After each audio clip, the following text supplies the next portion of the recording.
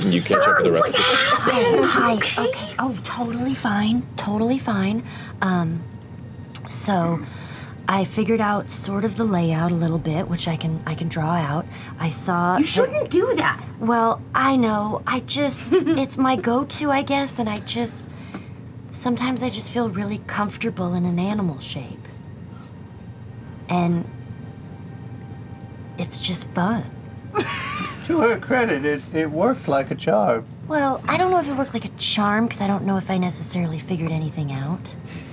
But, I did see a big room.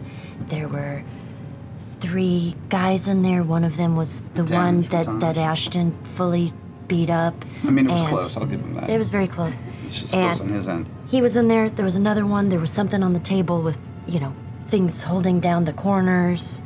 I saw all different types of rooms with lots of beds and foot lockers and whew.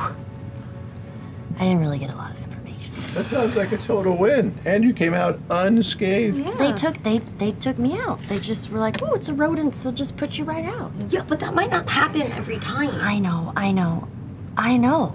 And I think I've definitely learned my lesson. It was the same smile. I'm sorry. My cocoa face, my cocoa face. I will try. Yeah. I'm very sorry if it stressed you out.